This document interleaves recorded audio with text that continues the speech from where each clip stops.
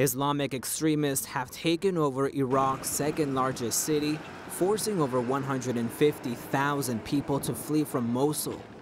Among the refugees, there are roughly 1,000 Christian families who have left their homes and villages altogether. The attack was carried out by members of the Islamic State of Iraq in the Levant, who used force and violence to overcome opponents. Thousands of armed men have reportedly killed adults and children, leaving their lifeless bodies out on the street. Schools and businesses have also been attacked.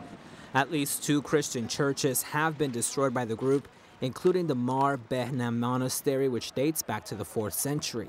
The country's parliament has declared a state of emergency in the area, but the tension seems far from over.